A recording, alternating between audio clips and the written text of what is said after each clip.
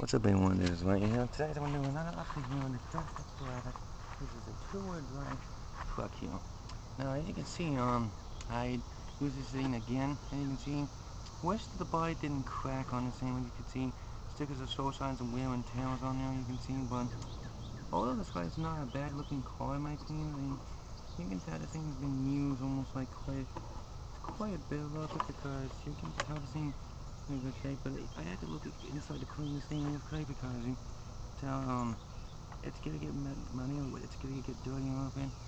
But like I said, I mean it's a pretty nice made of Taiwan, which if you ever know why I got this car exactly, it's because it's been good, but I wish the body wasn't cracked on this thing. But you know what? I mean, it's what I expected. This machine is good to get used at some point, but you know how much I expected this machine has been used almost like quite a bit a lot of times. But if you think about using stuff over here, I definitely recommend it.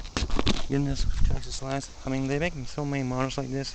There's a two-way drive model, there's a four-way drive model, and there's also a, but this thing looks really cool in my opinion. I do love this thing a lot.